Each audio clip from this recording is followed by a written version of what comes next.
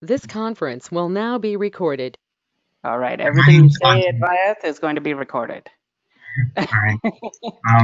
Yeah, same as Visisht. I've done public speaking before, but like not that recently. Okay. And yeah, I mean, unlike him, I don't really have that much experience at school public speaking, Oh, but I'm not that nervous about it. all right. Not a lot of nervous folks. And I only see one girl with her video on. Shristi? Is it Shristi?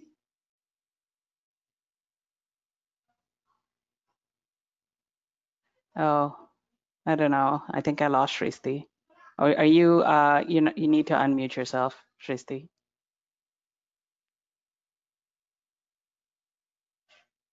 Or am I just not pronouncing your name and you're not sure? How about Akshaya? Hi. Hey, have you done any public speaking before? Yeah, mostly in classes, like Mostly. presentations. Oh, yes. So it's more with the safe audience, your friends? Yeah, yeah. Yeah. And how do you Not find that? not always with friends. Like sometimes the teachers do pick us partners. So yeah.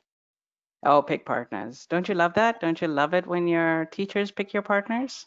Maybe, maybe not. Yeah, it depends on your partner. I Yeah. know.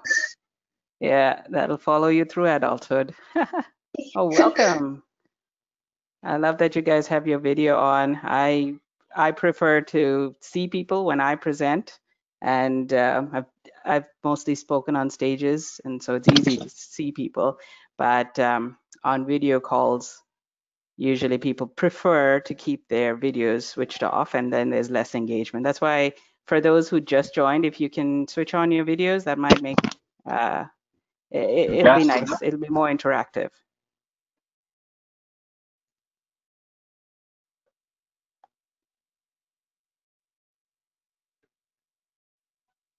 Thank you, Anu. While people are starting up their videos, I would personally like to thank you for joining us today and Yeah. coaching our youngsters, the next generations, on how to lead and how to speak in public. Thank On you. behalf of Ontario Telugu Foundation, we thank you so much for your time on this. No The problem. stage is all yours. All right, the stage is mine. I am in my son's Lego room. Perfect stage for this. Thank you so much for your time, guys. I know you all could be, I don't know, playing video games, reading books, hanging out, well, social distancing with your friends. I'm so grateful for your time here. And I hope that you take something out of this whole session that I want to share to you about public speaking and leadership. So let's get it started. There's quite a lot of content that I'd like to cover. But before that, I'd like to confirm with those that are on. Can you see my screen? Everything's good? There's agenda. Yes. Okay. I see Vishish. Thumbs up. Thanks, Akshaya. Perfect. All right. So for today, I'd like to cover the why, the what, and the how, right? So one of the things that I keep sharing with people is that public speaking and leadership, it is an important craft to learn. And it can actually be learned. It's not something that you just have to figure it out. You can actually learn it. And how can you, as a public speaker, whether you're confident or even if you're not confident, whatever stage you are in, how can you stand out? Just that one step to make you stand out as a public speaker. And the how is how can you implement it today? Because you're all here, you're giving me your hour and a half. I hope that you can take some techniques that you can implement today so that you can be a very strong public speaker and a very strong leader. Okay. At the end of this presentation, what I would love, love, love for all of you guys to take from this is a storytelling method that I'm going to share. The best speeches that I've heard till to date. And if you guys have role models that you follow, they're the best storytellers. So I would love for you guys to learn some storytelling methods. And I also want you to go with some knowledge of what is important in a speech. When you create a speech, what should you be more focused on? Whether should you be focused on your words? Should you be focused on your tone, your body language? So what piece is it? And Thank you, Murali and Nivas. They're the ones who asked me to present to you guys. And one of the things that Nivas asked me to present was about leadership. Now, leadership is a huge, big umbrella. If I was to think of leadership, it's a big umbrella. Public speaking is like one small segment of leadership.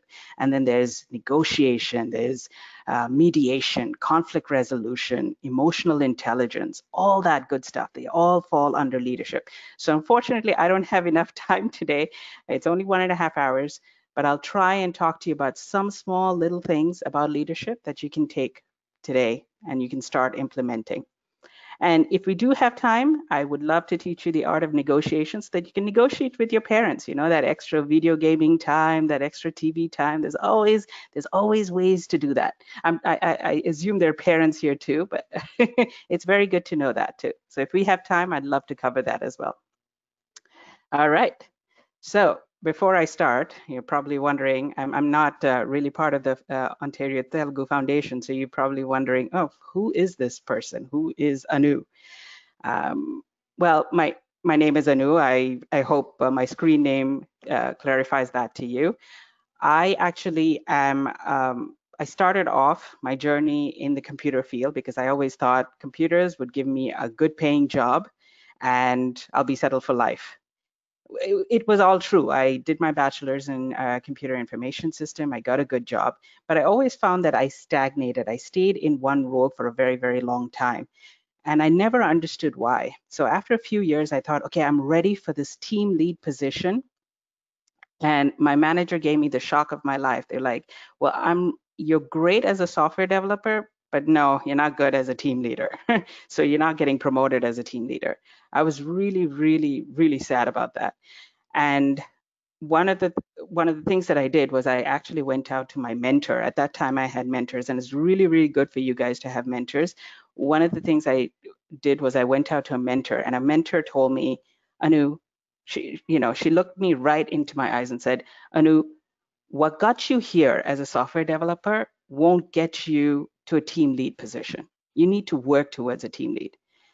And I was confused, like, what do I need to do? And that's when she talked to me about public speaking and leadership and soft skills. And she told me about, what to do to volunteer for organizations, to build teams, to get coached by really strong leaders, etc. And through that path, I learned that leadership and public speaking are actually learned skills. Like no one taught me this, and I wish at your age I learned that. And I learned it in a fun way. I wish I got that because I feel like if I did at your age or at an earlier age, I would be 10 steps ahead of where I am right now. So anyways, to make long story short, I actually ended up becoming a team lead and then a project, and right now I'm a project manager for the city of Markham, but as a part-time, I also teach leadership and public speaking to adults. As you can see in this picture, mostly they're adults. And I also then started teaching 3 years ago, I started teaching youth. So someone approached me and they said, wow, you're teaching adults how to speak better, how to communicate better, how to stand up on stage in front of 10,000 people. I train people to go on TEDx stages and present TED Talks and all those things. So they're like, why can't you do it for kids? And I said, kids, really? No, they're not ready yet. That was my initial reaction. So don't get pissed off. It was my initial reaction. I didn't think I could do it, more so because I thought I was an adult trainer.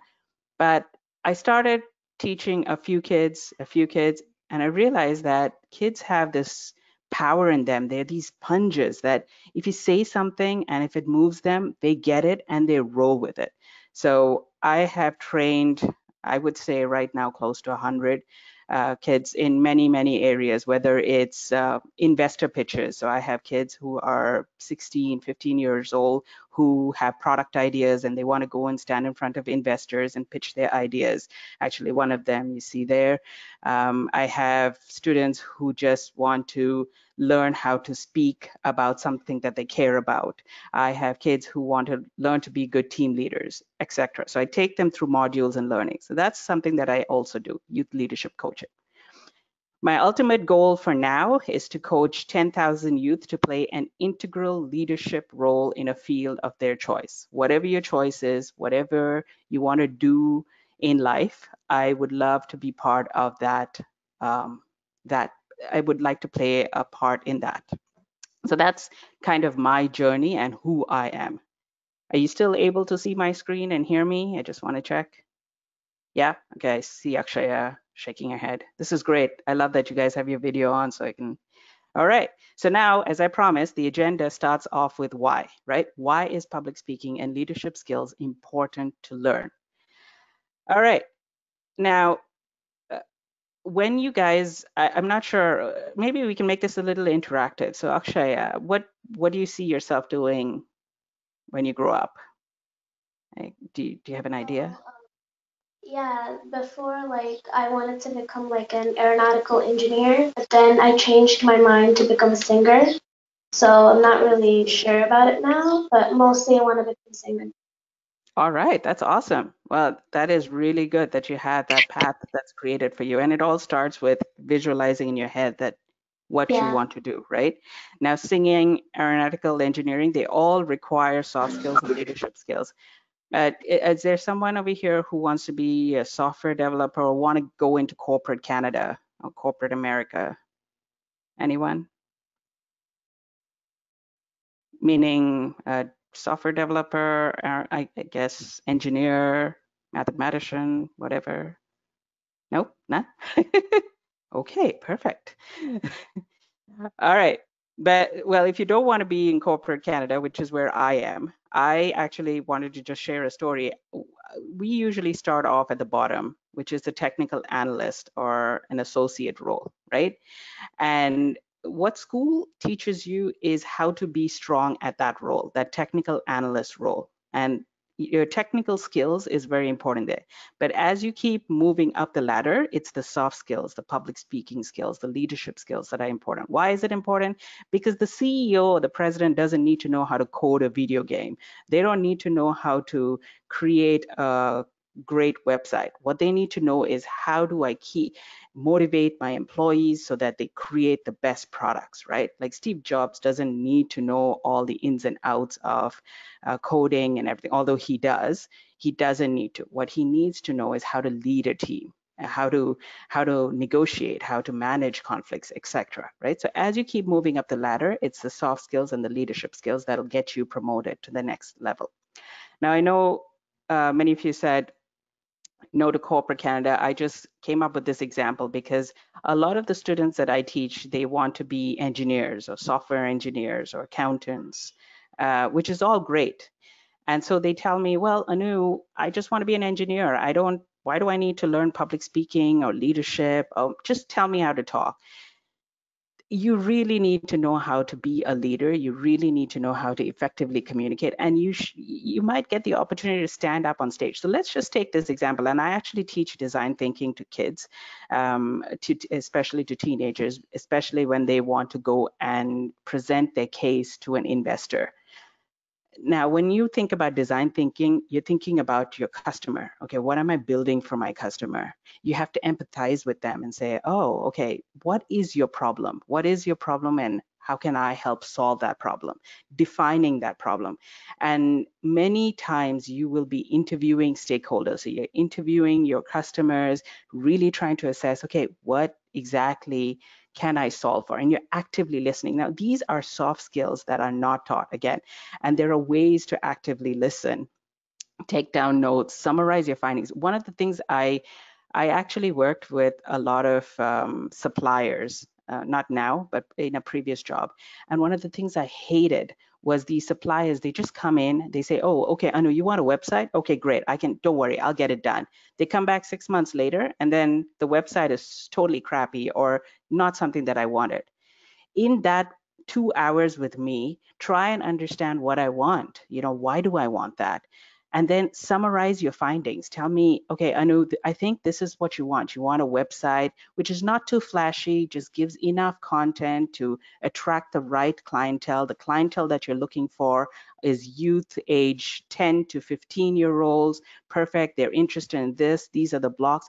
And when you have those kind of conversations, it's much more effective. It makes you a much more effective engineer, a software developer. So what I'm trying to tell you is public speaking, leadership, soft skills, it helps in even the most technical roles. Anything to do with human to human interaction, that is very important. All right. So that is that.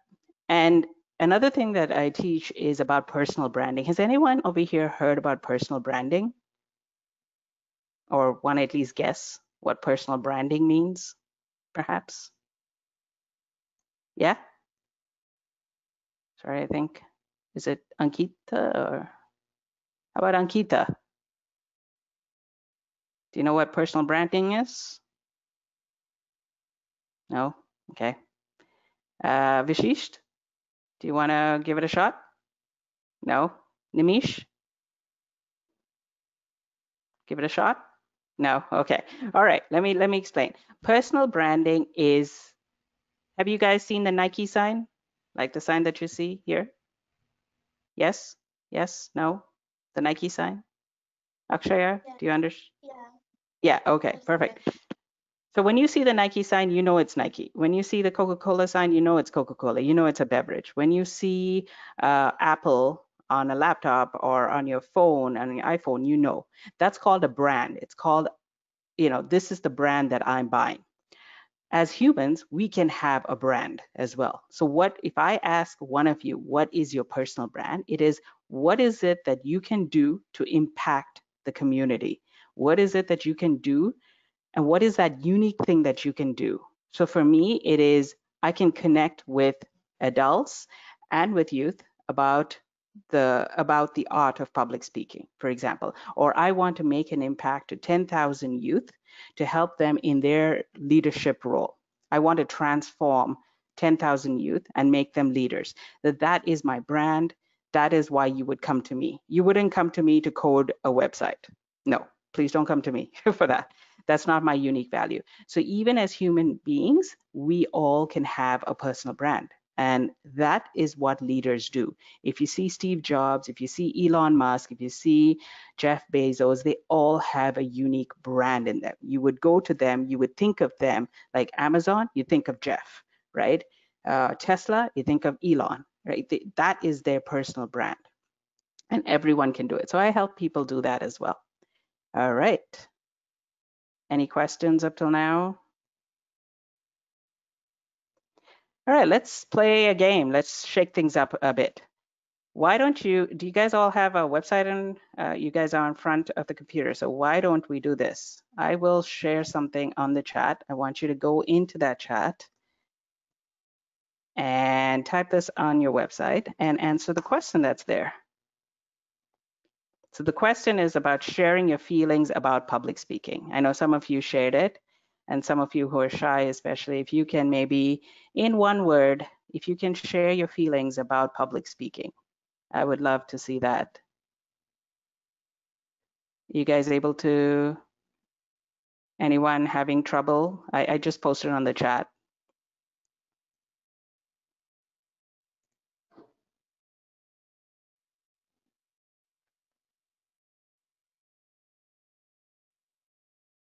Oh, I see 4 people voted. Great. More people can vote.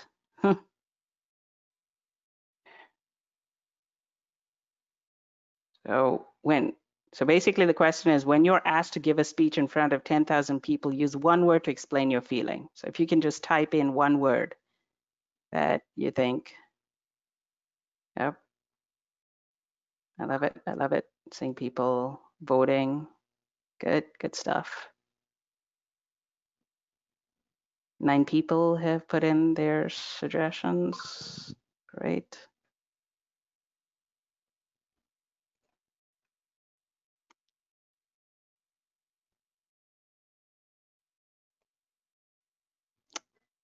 Still looking for more if you have it.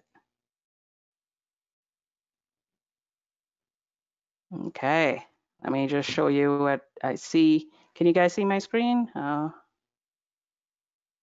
Yeah.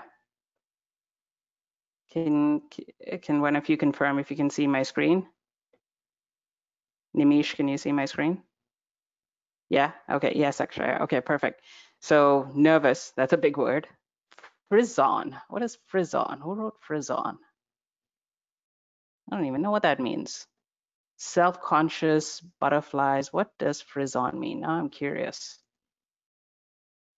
Anyway, who wrote that word? It's just excitement and nervousness at the same time. Oh, right. Oh, I learned a new word. A sudden, strong feeling of excitement or fear, a thrill. Perfect. See, this is why I love teaching kids. You guys, you know so much that adults don't know. So great, frisson. Self-conscious, butterflies, stressful. Yep, nothing. They're just people. That's great. So mostly, proud, stressful, excited. Yep, for sure. And I love seeing this because there's a range of feelings. If you guys see this, there's a range of feelings. Some people feel nervous, some, butterflies, and butterflies are actually very good. They're actually very good for you because that means there's a slight adrenaline rush, right? You're getting pumped to go on stage. You need that. Edgy, yes. Proud when you're done, for sure. I'm always proud when I'm done, and hopefully I'll feel proud after this session too. Self-conscious, totally get that as well. Yeah, this is good. So thank you very much for participating in this. I have more polls, so don't worry about it. I will keep.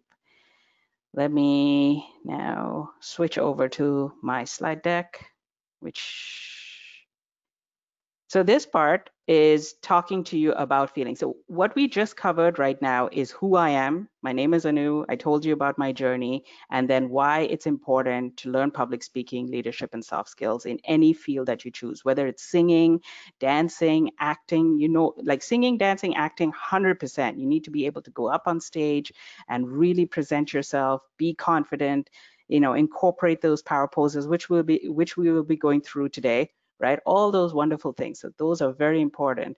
But even with engineering, even with law, even with accounting, all those jobs that you think are all technical, no, it's those soft skills that are going to move you up. So we covered the why. Now what we're going to cover is more the what, all right? So what can we do to stand out? So effectively, public speaking is just storytelling. It is telling a story and making a point. So Bill Gove, he used to be the president of the National Speakers Association. That's what he said, and he wrote a couple of books as well. And he always talked about effective storytelling. When you go up there and you give a speech, and I will take you through that whole journey, but there are so many emotions that you need to cover. There's a wide range of emotions. Like when you're thinking of a story, you have to think about, well, was I fearful?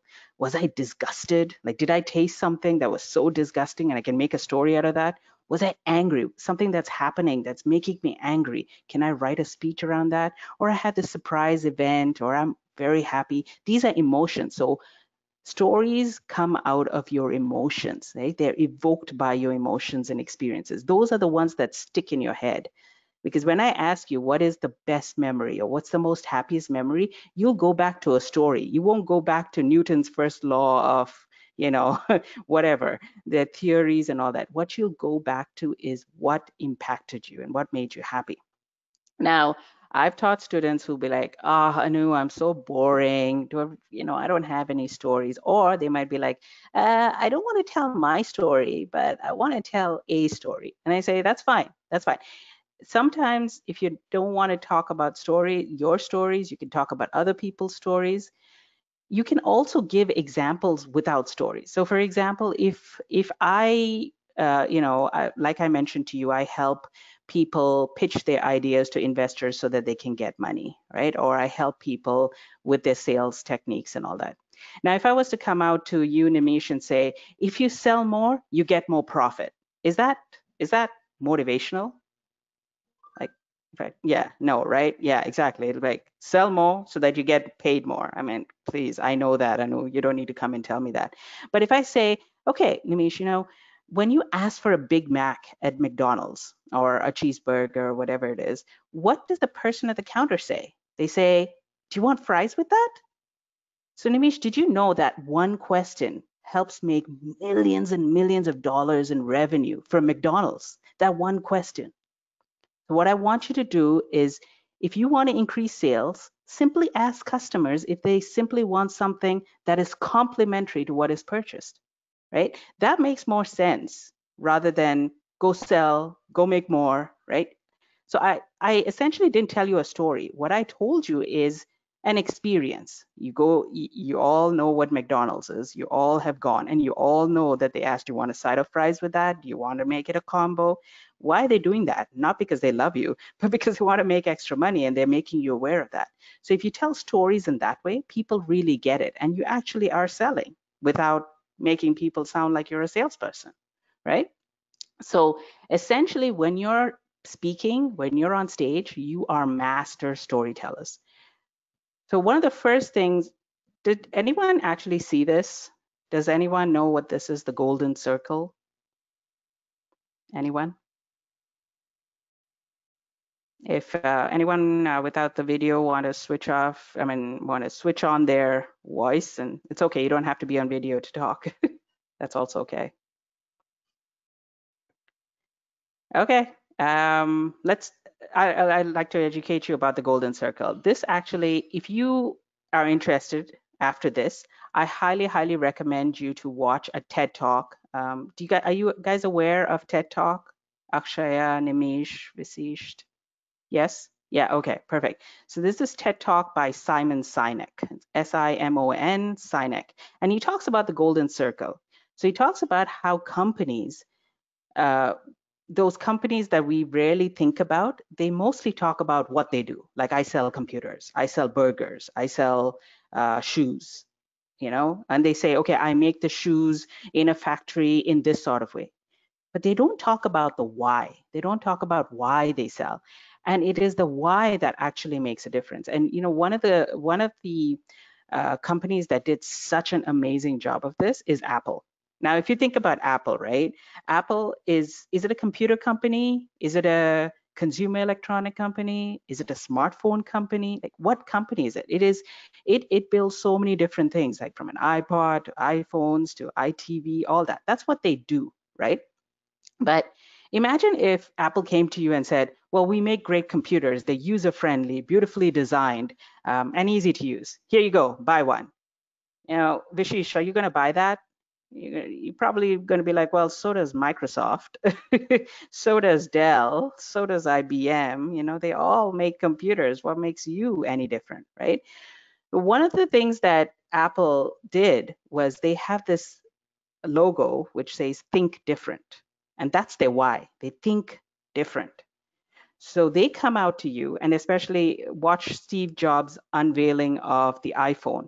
He says, the way he puts it is, with everything we do, we aim to challenge the status quo.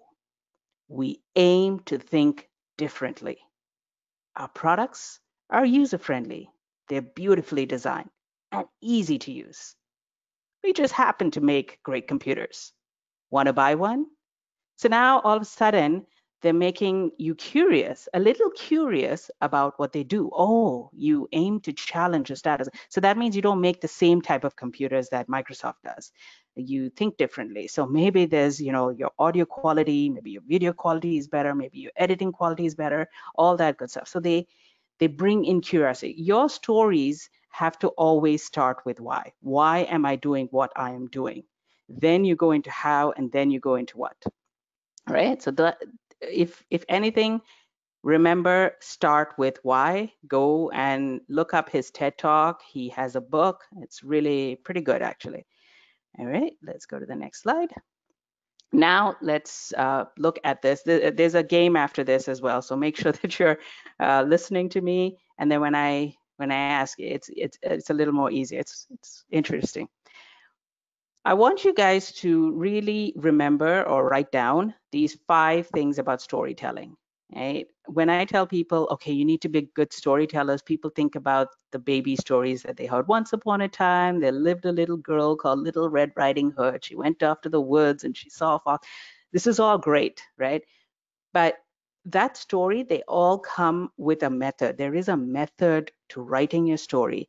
And when you know this technique and when you learn this technique and rehearse it, trust me, guys, the nervousness will reduce. The confidence will increase because you believe in it. When you believe in something so strongly, oh my God, it's an amazing feeling. You're not going to be as nervous. You're going to really, and you're going to know you're going to move your audience in some way, shape, or form, right?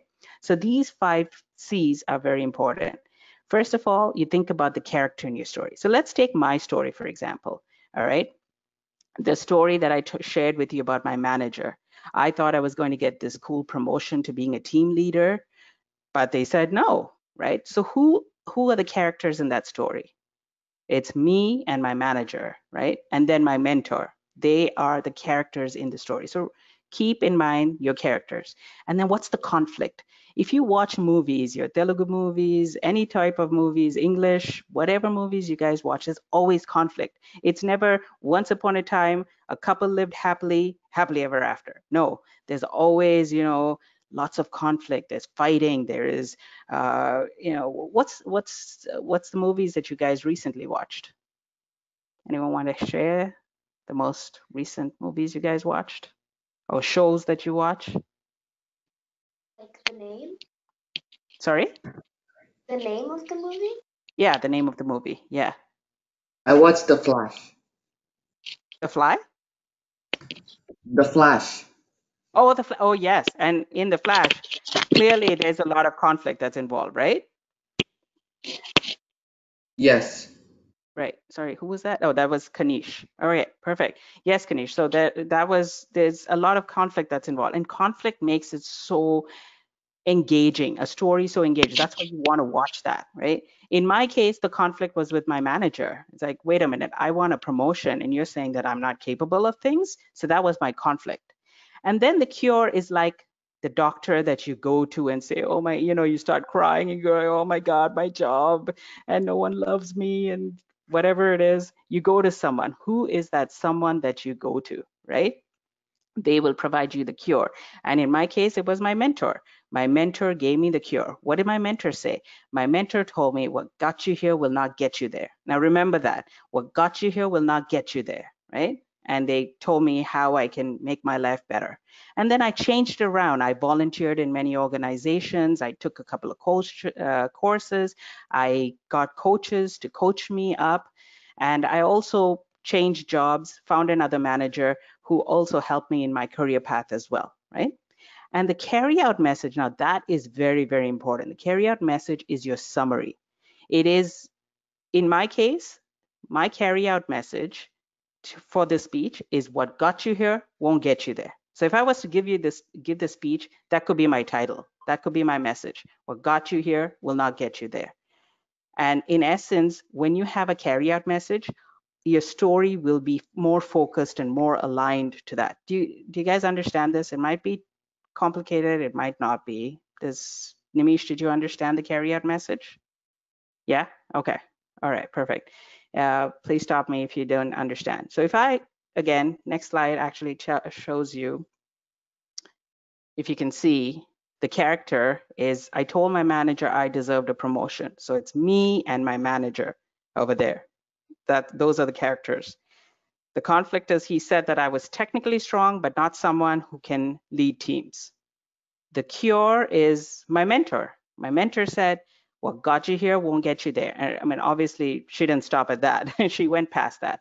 But I'm trying to say that was the main message. That was the cure. Like, that is what convinced me, because I thought all this time I deserved a promotion. I should be moved up to team lead.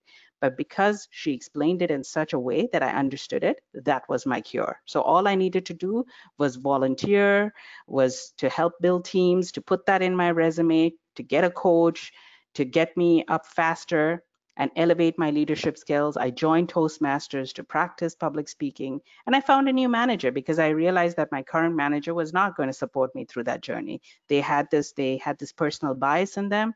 They didn't want to, and I found a new manager, and they coached me, and I got a team lead position. I've moved past that.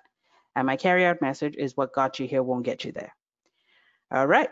So now it's your turn. So hopefully you guys have written character, conflict, cure, change, carry out message. What I'd like you guys to do now is to listen to this video. And I'd like you guys to write down what the characters were, the conflict, the cure, the change, and the carry-out message. And the carry-out message is something that you'll have to create. He does not say it in his speech. This is where you guys intensely listen to his speech and then we'll come up with some interesting carry-out messages. Okay, good stuff? Yeah, okay. I want you guys, so Akshay and Nimish, if you can help me out here, I'm going to play the video and can you just tell me if you can hear it, okay? Oh, there's a game time. We'll skip that game time right now. Let's just go to this.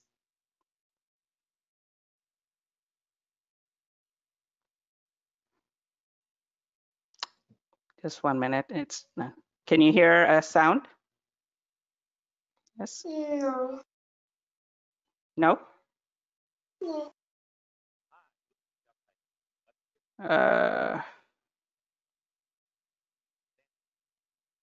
So you can't hear it? No. No. Oh, damn.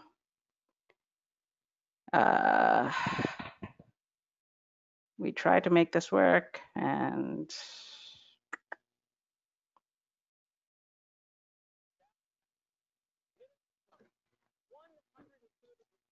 still don't hear it, right?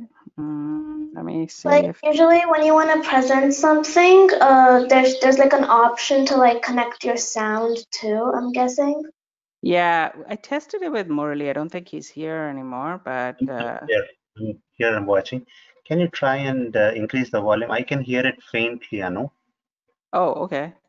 So try increasing the volume on the YouTube itself.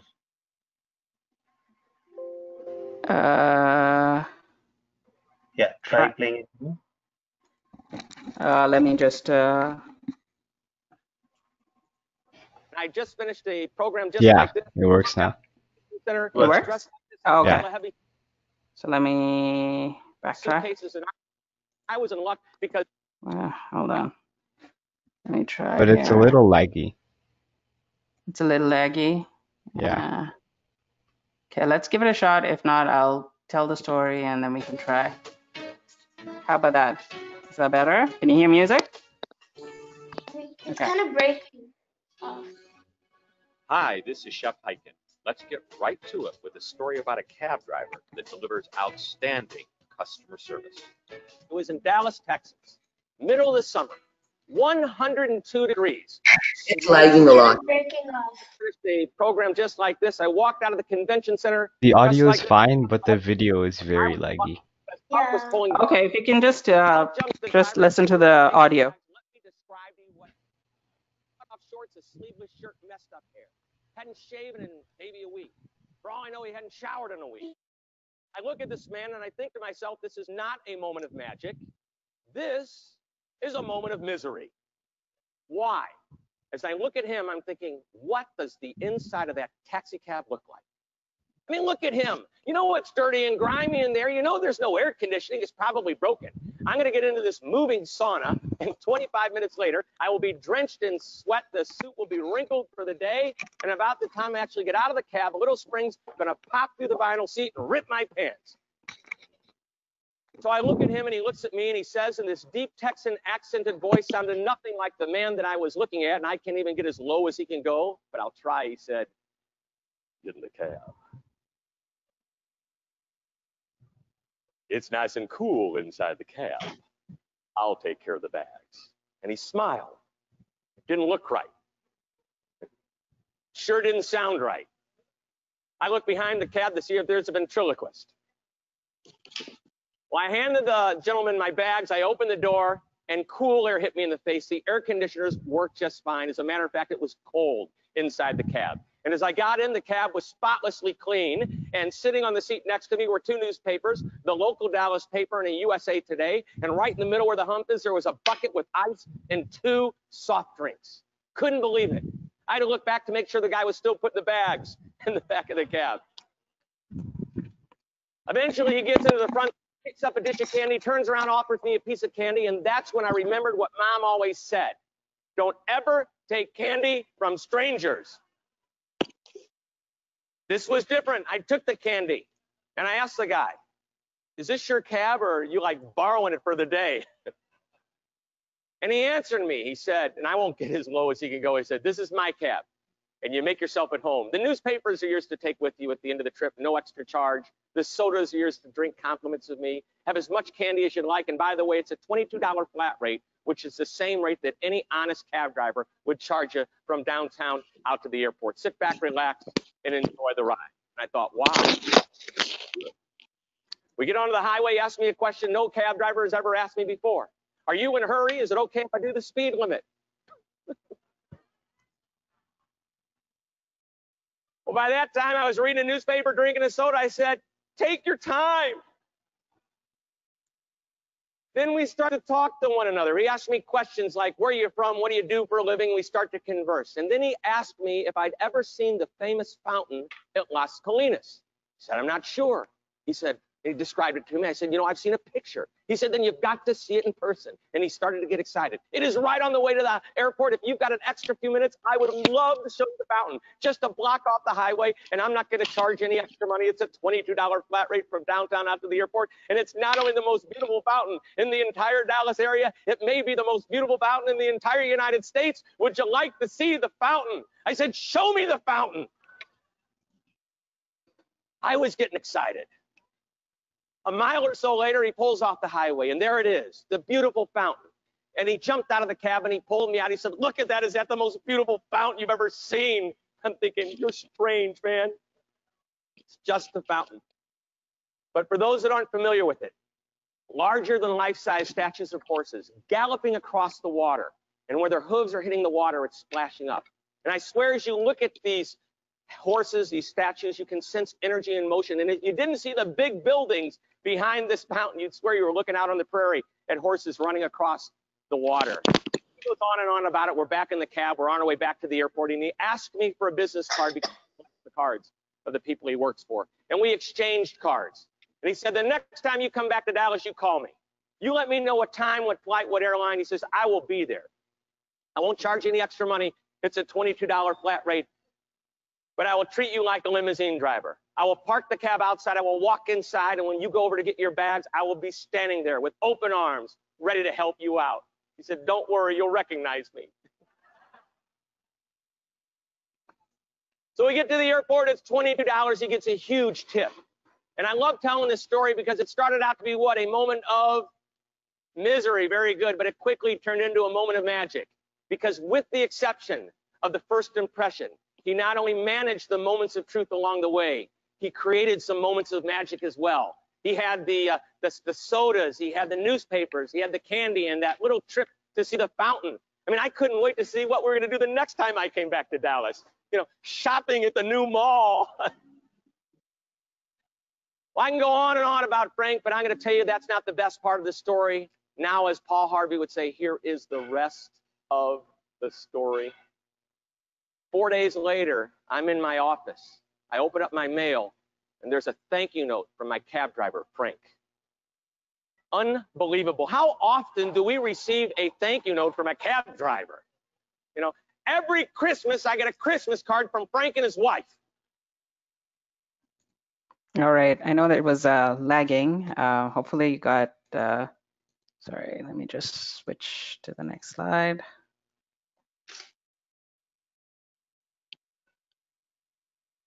All right, we're back again. Was it too bad, or could you hear the story? Kind of. Okay, sorry about that. So essentially, the story is about this guy who was expecting a miserable experience in a taxi cab, but this taxi cab driver gave him the time of his life. There was a twist to how his taxi cab looked like. It was, I mean, imagine how many, I don't know how many of you have gone to India, but imagine going to India in the heated weather and a taxi cab that does not have air conditioning is pretty bad. So you go in, and if this guy doesn't look like, if they're like ruggedly dressed and they're sweating, or I mean, not sweating, but they're ruggedly dressed, you won't expect the taxi cab to look great. But when he went in there, his taxi cab was cool. He had candy, he had newspaper, everything, all that good stuff. And he even offered to take him to see the fountain in Texas as well. And he kept on assuring him it's $22 flat rate from downtown to the airport. And he also told him that when you need a taxi cab the next time you come to Dallas, here's my card, just call me. And he also gave him a Christmas card at the end, a thank you card. He actually posted it. So the taxi cab driver posted that. So what I wanted to do here is I wanted to practice with you. Who did you think the characters were? So if you guys can maybe call out, yeah, Akshaya, who did you think the characters were? The characters were the cab driver and Shep Hankin. Yeah, perfect. And what was the conflict? Anyone wants to give that a shot? I think the conflict was his thinking, how he thought that maybe his cab drive would be like a misery. Yeah, right. From he said from a moment of misery to a moment of magic. Well, it was it's the moment of misery at this point, right? So Yeah. he was expecting the worst out of the taxi driver. So what was the cure? Vishish, can you try what the cure is? Or Nimish? The cure was how the cab driver gave him a really good experience. It was only $22 no matter how many stops they had and how much candy he ate. Yeah, the candy. Yeah, the candy is definitely good. So what changed? What did he say? What's the change, Nimish? The change was going from misery to magic. Yeah, from misery to magic. Now here is where I'd love you guys to tell me what would be the carry out message that you create. So in my case, my carry out message is what got you here will not get you there. What would be the carry out message that this is just for you guys to create? Anyone want to share what their carry out message of this speech is? Anyone? Just feel free to talk. Never judge a book by its cover. Sure, never judge a book by its cover. For sure, that definitely does work. Anyone else want to give it a shot? It's okay to take some pressure. Yeah, Kanish, good. It's okay to take off some pressure. So what do you mean by it's okay to take off some pressure?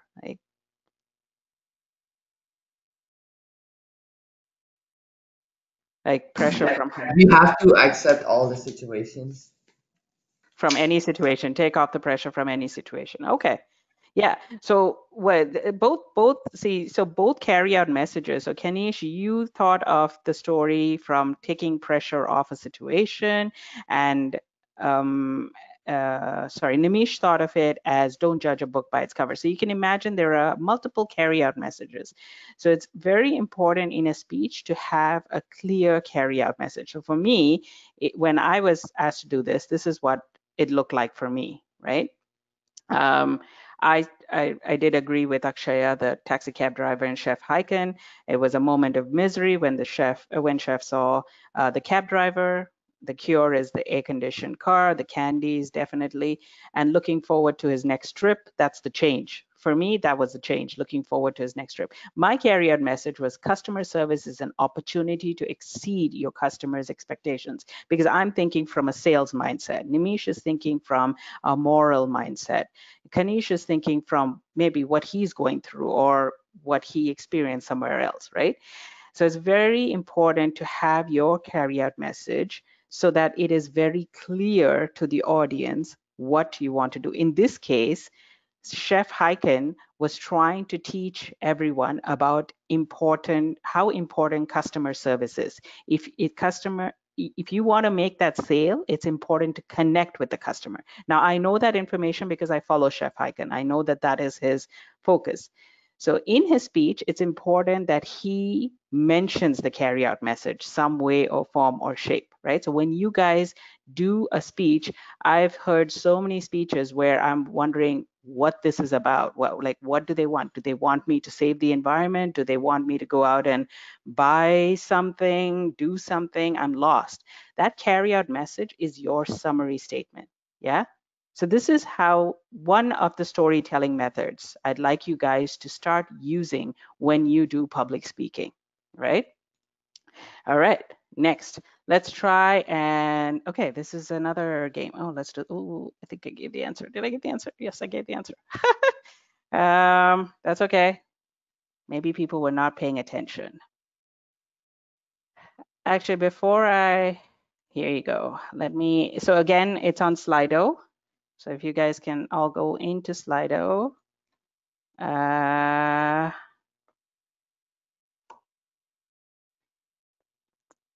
And click on that link.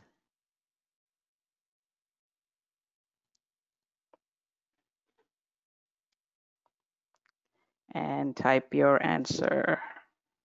And I will check.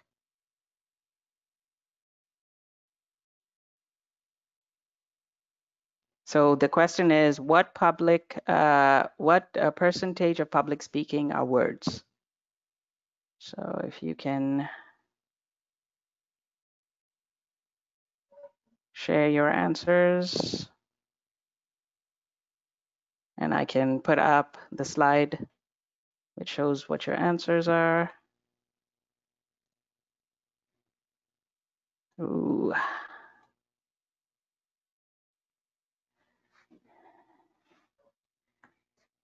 All right.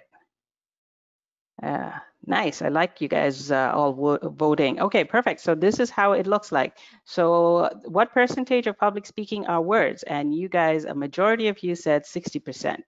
And 30% is the next, 15 and 7%. Actually, what percentage of public speaking is words? Actually 7%. Let me share why. Okay, here you go.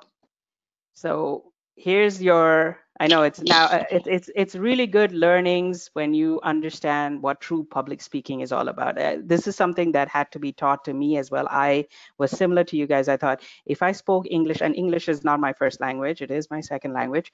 So when I started doing public speaking, I thought, oh, great, right? If I spoke really well, then people are going to be happy with me. But that's not it. 7%, just literally 7%. Because imagine if someone, have you had one of those boring teachers, and it's okay to tell me, who just comes and who just talks and talks and talks and talks and talks? Anyone has had that experience? Yep. All right, Akshay, secret, don't worry. You know, some people just think that just talking and lecturing is what will get through to people, but that's not true. You need to have that's just 7% of your message is words. 38% is your tone. So imagine if I came here, and I'm not saying I'm the best public speaker, but I've learned enough to know that I can't be sitting here and saying, public speaking involves three things. Storytelling, blah, blah, blah, blah, blah, blah. In storytelling, it is the character, the cure, the conflict, and the carry-out message, right? Sorry, character, cure, conflict, change, carry-out message. Like imagine hearing that tone for the next, 1.5 hours. Akshaya, Nimish, Vishish, you guys will probably like switch off the camera, go, I don't know, whatever. All my students also would do the same thing. So it's important to have that tone. Like when you're saying something sad, oh, I was impacted by something. I really feel angry about something. That's your tone. And that makes a huge difference because that's what connects with your audience. And 55%, guys, 55% of your public speaking component is your body language. That's your whole body, right? Of course, in video, it's hard for me to show, but body language is head, shoulders, knees, and toes, everything, right? It's how you walk on stage, how you present yourself, how you stay up confidently. Like if I was to like all the time slouch or look away, move my mouse, do things like that, it's distracting. You need to know how to present, how to look straight at the camera, engage with your audience. That's body language. And 55%. So this is an eye opener for all of you guys because no one chose 7%. 55%. So when you go out there and you think you gave a really good speech, always think about how your body is, how you're confidently promoting yourself. All right. Now, there are various ways. So this component is all about that 55%. As leaders, as speakers, the way you sit, the way you talk, the way you sit, the way you stand is very, very important. So over here, you'll see this first, sorry, here's my laser pointer. These are, the top ones are the high power poses that I would love for you guys to take away today. If you can even incorporate one high power pose, I think the Superwoman and the Superman pose is usually the most famous pose, where you have things when you have hands on your hips. And I usually do that to my students just before they give a speech. I tell them, okay, Superman pose or Superwoman pose, and they love it. I mean, they find it really funny. They used to find it very funny to have to do it, but now they understand, right? That is very important to feel confident before you go out on stage. And these are the low. So if you catch yourself even sitting in class, if you catch yourself like hunching, realize that your teacher is probably thinking you're not confident. If you go into an interview, like some of you I know are 13-year-olds, 14-year-olds. I know some 14-year-olds who are applying for jobs to work in McDonald's or in Harvey's, wherever, and they need help in the interview. And the first thing I tell them is body language is key. If you walk in there with confidence, they're going to like you, because they're going to know that you'll greet their customer with a smile and with confidence, right? So interviewing, just make sure that you, okay, don't sit like this in an interview. Please don't do that. But sit upright, right? Sit upright with a smile on your face, and then you can really have an engaging conversation. This usually is a post by the boss, right? Like, listen to me. They put their hands down on the table, and they're really telling everyone, I'm the boss, you got to listen to me. So these are really important power poses, and you can definitely look at a TED talk on this. I have references on all that information. So body language, 55%, guys, that's very important. All right, this part I'll go through a little faster because I know I only have another half an hour with you guys. So we talked about storytelling, which is essential. We talked about the 5 C's, right? Akshaya, would you like to tell me what the 5 C's are of storytelling? Characters, conflict, cure, change, and the carry out method. Perfect, love it, right? So we learned that. And Nimish, would you like to talk about what is the percentage of public speaking that's important? And It's 55% for body language, yeah, 38% for 7% for words, and 38% for the expression. yes, perfect. For the tone, vocal For the variety. tone, yeah. Yeah, right. So now you guys have that, because that'll be a question that'll come eventually in your life. Now we're going to go into what is called speech content. So you know the basics, the high level basics of public speaking. Let's go into, how do I make content that will move my audience? So when I was doing this presentation slide, I was thinking, okay, who is my audience and how do I, help you guys in whatever way I can? First of all, when you're writing your speech content, you have to understand where you want to go with this. So in my case, I want to educate all of you guys to be leaders in whatever field. Like, I can imagine Akshaya standing on stage and singing powerfully and moving the audience with her lovely voice, right? And I want to help her in that journey as well. So now, how do I move Akshaya to be able to not be fearful? If she was one of those kids who said, I'm nervous, well, then how do I move her to be, okay, I want to have some butterflies in my stomach, but I want to be up there and really passionately singing, singing away. That's deciding how I want to move my audience. Then it's audience analysis. And the third one is, of course, our favorite. A lot of my students hate this, gathering content and researching, but I have some methods that make it easy.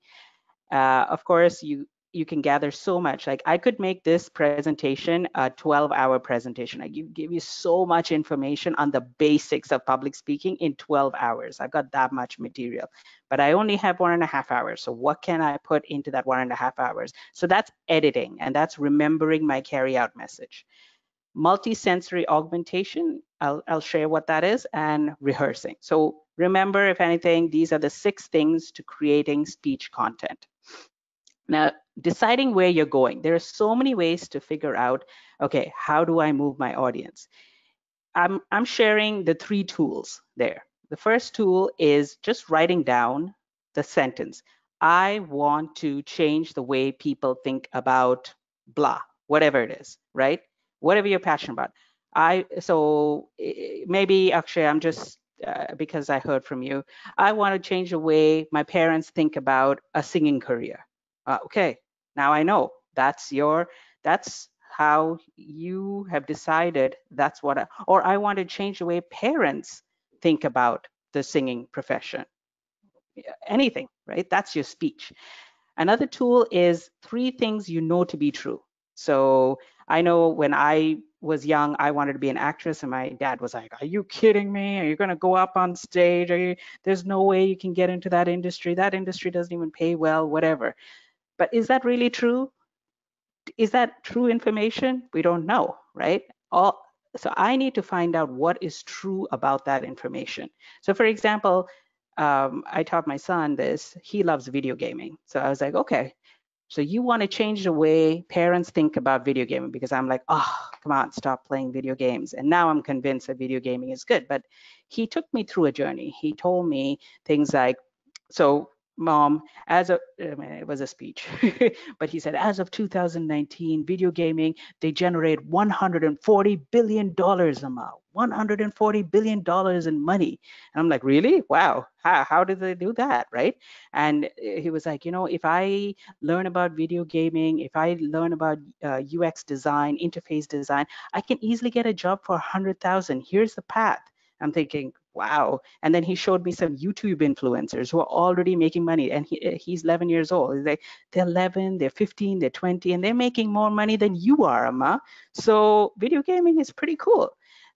So now all of a sudden I'm getting educated by my son, and I'm thinking, oh, this actually makes some sense. I need to let him explore that world. Why not, right? But it's about the way you do your research and understand where you want to take the audience. Like, I'm resisting this. I want you to be studying. I want you to be learning. Okay, I'm not the typical parent, but I'm a little more open. Either way, I don't want my son to be on playing video games the whole time, right? So he had to convince me. So that this the 3 things you know to be true. That's research. And the other thing is the level statement. It's just like your carry out message. If you keep asking why multiple times, you will have your main message. So how many of you watched the movie 3 Idiots? Did anyone watch 3 Idiots? Yeah, Akshaya Advait, I think. Vishish. Okay, perfect. Yeah, that's great. So you did you watch that scene where Virus? You remember Virus, the teacher? That's his name, right? Virus, right? No, Dr. Viru Sastrabashti. He came out and he showed a pen. Do you remember that scene where he showed a pen to all these new graduates, and he's like, this pen was given to me by the director, and this pen, it costs so much money, millions and millions of dollars to make this pen, because they want to use this pen in space. They wanted a pen to be used in space that can help the astronauts write. And then what did Rancho Amirhan say? Do you guys know his response? I don't. I'm pretty sure he said like they just used a pencil or something. Yeah, exactly, Advait. Right. Yeah, hopefully, yeah, that's exactly what he said. He's like, why didn't they use a pencil? They could have saved millions and millions of dollars. So think about it, right? When you're deciding where you're going, don't assume that your audience needs only one particular solution. So in this case, the professor or whoever came up with a problem statement, they just said, okay, my problem statement is I want a pen to write in space. That's where they decided where they were going. But instead, if you say, okay, if someone asked him, why do you need a pen? I want to record all that information. Okay, why do you want to record all that information? I want everyone on Earth to know what's happening. That's what Chris Hashfield did, right? He wanted everyone on Earth to know that he was singing, that he was interacting, and all that stuff. Oh, okay, now I get it. You want to connect with your audience in Earth. Perfect. It can come in many forms. It can come in the form of a pencil and a pen, video, audio, whatever. But what I'm saying is ask that question, why many times to yourself. When you're writing your speech, when you're coming up with the, I want parents to accept the singing profession, even ask why, right? Why do you want to accept that singing profession? If you ask at a very general level, then you can touch more audience segments. Okay. This is a slightly higher concept, but I think you guys would get it. Okay, so we move on now. We decided where we want to go. Next is audience analysis. Now, in my case, this presentation, I could use it mostly for younger students who are new to public speaking. Now, if I was to teach more advanced people, I can't use the same presentation because they're going to be like, oh no, we know 7%, we know the 38%, we know the 55%. Really, stop wasting our time, right? So really know who your audience is. Who are you speaking to? In my case, I kind of figured you guys might not know the answer to that. And so now it's an eye opener for you guys. Same thing. Always ask, and I have a couple of questions over there. You know, what does their life look like? Like, what does a teenager's life look like? Are they working all the time? Are they trying to save the world? No, I mean, you know, teenagers are pretty cool. They have a couple of different concerns, a couple of different good times, bad times. I'm just imagining a typical teenager's life. Why did they come to this event? Like, did their parents force them, hold them at gunpoint and say, go to this? Or maybe they said, you know, I want to learn public speaking. I do want to learn something about leadership. What keeps them awake, right? Maybe I want to be able to confidently go to an interview. I want to confidently ask a girl out, whatever it is, right? That might be keeping them awake. How can you help them? Like, how can I help transform them? What can I do for them? And also, how might they resist? Now, if I tell you guys, here are the 5 principles to public speaking, and you need to do it right now, you might resist it. Okay, so I incorporated some games so that I can interact with you. Those are things that you think about. And what do they need to know? What do they need to take out? And what resources can you provide? So this is just audience analysis. Sorry, I'm going a little fast because I know I might be running out of time. All right, I know you guys, some of you went to yesterday's course, not yesterday, sorry, last weekend's course on time management. Now, if I was to gather content, and I told you gathering content is boring because it's a lot of research. So one of the ways to enjoy gathering content is to do this process called mind mapping. Mind mapping is just putting in, so in this case, it's time management. And then I tell my students, okay, let's talk about mind management. Whom are you trying to impact? What is the message that you're trying to get out of this whole thing, right? So the speaker that came last week about time management, that's how I would be going through. Let's talk through the steps and what's your carry out message. This mind mapping is really strong tool to gather content. Of course, you need to edit your content once you've gathered all your content. And I usually try to follow a model called the success model. The success model is really to help you make your story stick. Now, there's a lot of principles in this. Again, like I said, it's just a high level overview. If you can just understand that it's important to be simple, your story needs to be simple so that it can connect to an audience. There has to be twists and turns sometimes in your speeches, like unexpected. Sometimes you can talk about a very happy day and then boom, it became a really bad day, just like the movie The Flash, right? Unexpected twists and turns. There has to be, you know, if Akshay is talking about singing and she says, anyone who enters the singing field becomes a millionaire. Now, I'm not going to believe that, right? It's a hard field. I know that, right? Any field. I can't stand here and say, if you get a degree in computer science, you'll make $1 million. No, that's not true. So it has to be concrete and it has to be credible, right? And in concrete, I'm going to cover sensory augmentations, but that comes under concrete as well. And emotional. Human beings are emotional, right? If I want to connect with another human being, it is not talking about laws and principles. It's talking about our emotions. Like I said, storytelling is about our fears, our deepest sadness, our most happiest moments. That's what people actually connect with. That's what kids connect with, babies connect with, adults connect with, old people, everyone. So emotions. And then, of course, stories. Now, multisensory augmentation. If you, I don't know, all of you have gone to kindergarten, I'm sure, and in kindergarten, there's this thing called show and tell, right? Show and tell. Anyone participated in show and tell? Yeah, Advait, right. I still ask some of my students, yes, Akshaya, I still ask my students to do show and tell, but of course not the kindergarten style, no more the kindergarten style.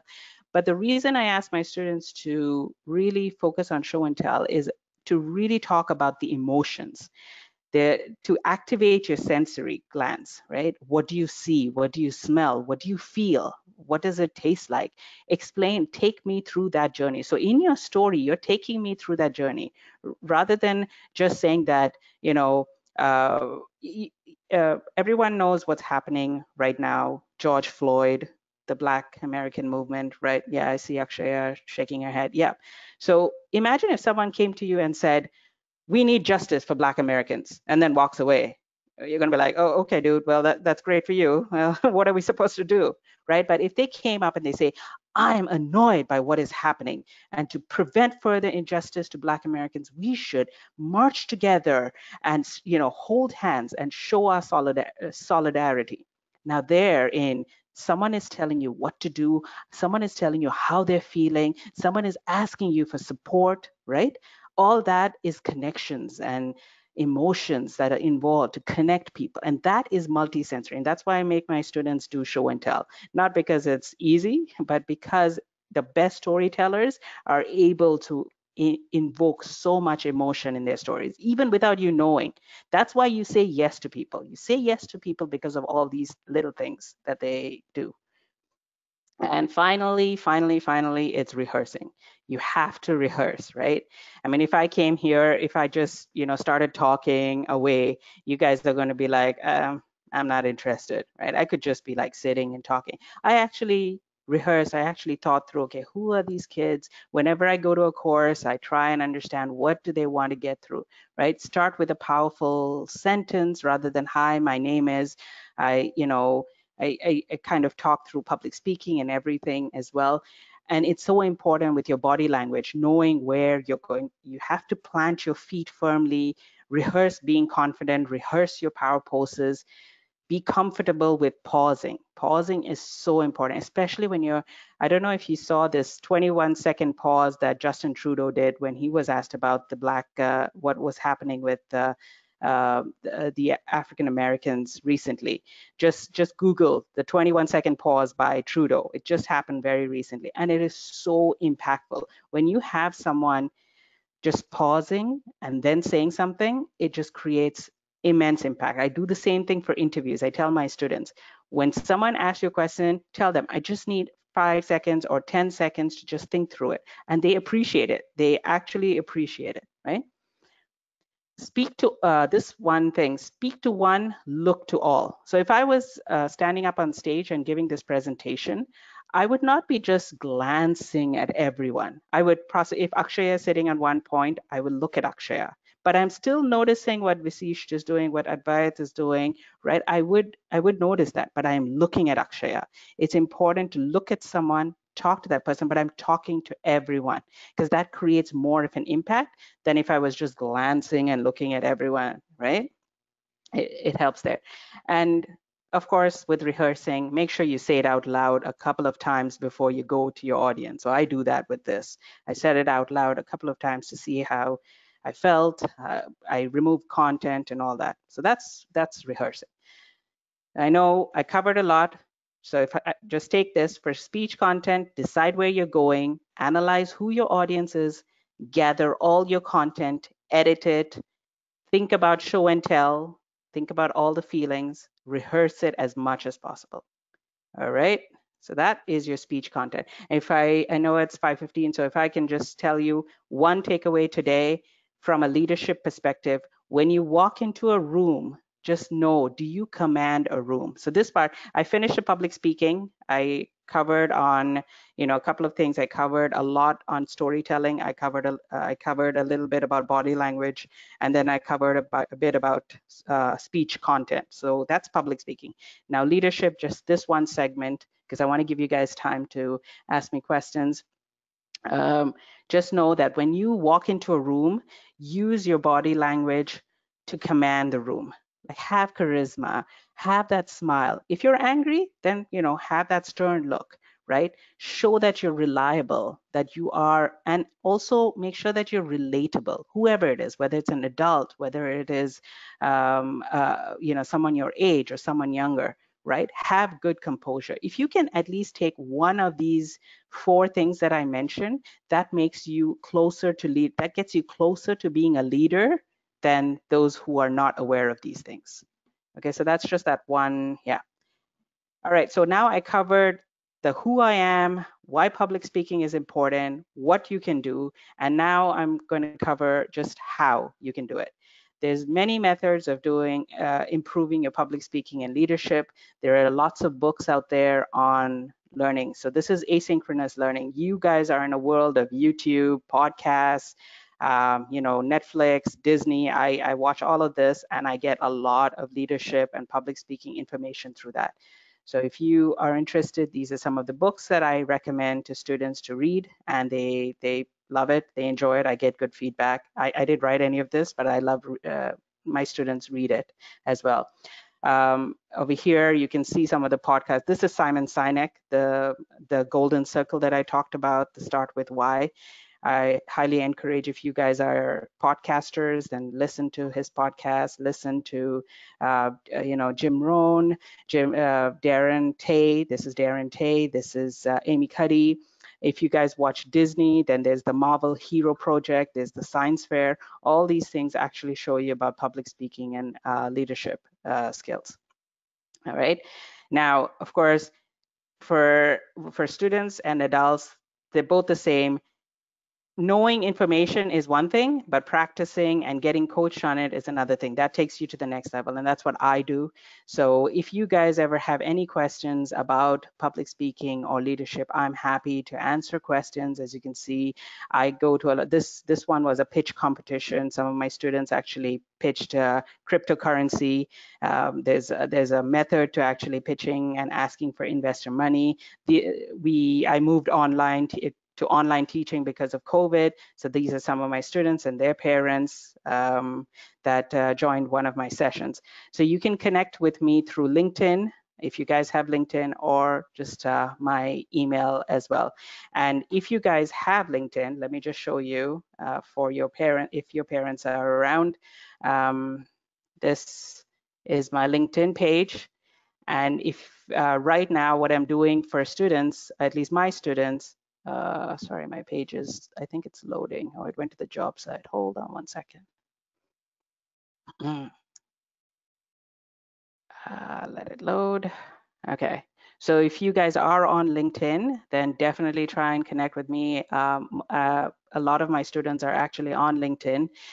And what I have been doing, just go to my post sections, and what I've been doing is getting guest speakers to come to my classes and speak about many things around public speaking and leadership. So about hackathons, about UX design, about resume writing, cover letters. So this is a recruiter that came and did interviewing and all that. This is a technical cyber specialist who talked about success. So in all my classes, I try and get some guest speakers to come and speak about public speaking and leadership. So I know it is 5:20 right now. I want to give you guys 10 minutes to ask any questions that you have around public speaking and leadership. So Murali or Nivas, if you want to open up the floor to questions. Thank you, Anu. Thank you so much. So we have the floor open already. We have the videos running and everybody is unmuted. So there's no mute from the moderator side. Okay. Everyone who's on the call, please feel free to ask any question that you may have related to this subject.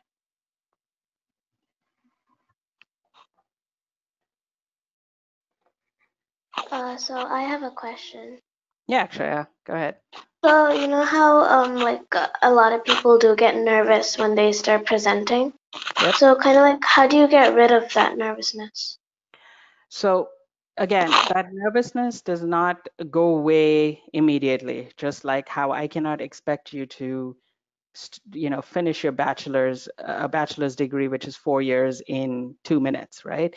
Nervousness goes away mainly if you are confident about what you want to speak. So I felt like you were passionate about singing. So if you had to convince If you had to convince someone that singing is my journey, now you feel passionate about it and you feel strong, and no one's going to stop you. If I put you on stage to explain that, your nervousness will naturally fade away. You'll have a little bit of nervousness, but you won't have nervousness about the material. What you're nervous about is just going up on stage. But once you start talking passionately, the nervousness just goes away. Trust me on that. So what I'm saying to you is everything that I covered on creating speech content, on knowing that your body language is important, just by knowing this, Akshaya, that people are watching your body language. So you have to have all those power poses. Just having that knowledge in the back of your head and knowing that you are becoming the stronger and stronger speaker, that nervousness goes away slowly. But it happens over time if you incorporate these principles. Yeah, Thank you. no problem.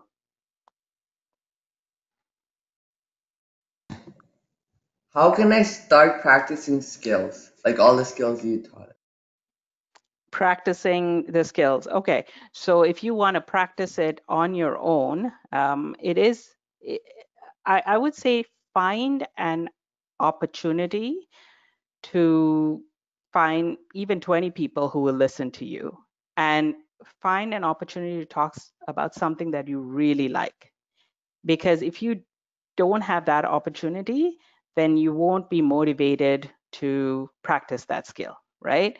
It's just like it's like any, I don't know, Kanish, have you done like Lego competitions and UC Mass competitions and all those things?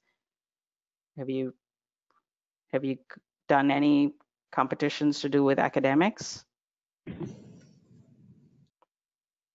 Yes. Yeah, it's those competitions that motivate you to study. So UC Mass competitions make you study math really well so that you can stand on stage and do things. So to incorporate the skill, I'm saying first try and find an opportunity. Don't, if someone offers, in this case, Nivas came up to me and said, hey, would you be open to teaching these kids? Now I could say no, I'm too nervous, or I could be like, okay, I'll give it a shot. The second thing is obviously, if anything, the most basic thing that I want you to take out of this whole thing is storytelling. So that concept that I talked to you about, the 5 C's, if you practice that in storytelling, that's good enough. That's a good start, right? Just a good start, just practicing that storytelling. I did not cover other basics in public speaking. For example, like your introduction should be a big bang, your conclusion should be connected to your introduction. These are basics of public speaking. But from today's lesson, if you can take those 5 C's and start making your story, start writing stories. So anything that happened to you, if you are a basketball player, if you're a soccer player, something happened to you when you played soccer. Someone must have either hurt you, made you happy. Write stories, but write it in those 5 C's, right? And then one day when someone asks you to come on stage and give a motivational speech, you've got all these stories lined up, and all you need to do is just keep practicing it. I know, did I answer your question, Kanish, or? Yes. Thank you. No problem.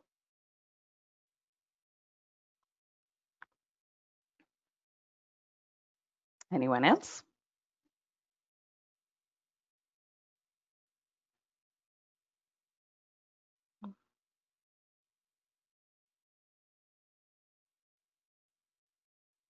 I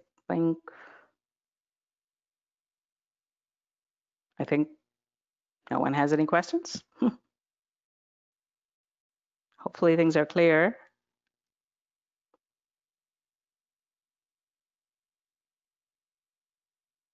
All right. So I just wanted to share, again, I put my email address there, my LinkedIn.